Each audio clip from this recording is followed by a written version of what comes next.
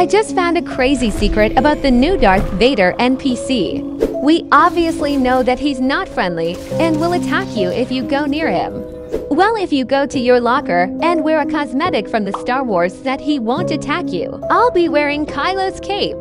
Next, go over to him and pull out your trusty fishing rod. You guys know the drill. We are going to be moving him using our fishing rod. It's going to take some time, but it's definitely worth it in the end.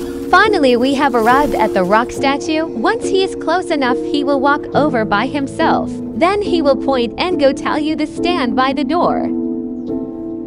Wait patiently. OMG, the door is opening. Like for part 2.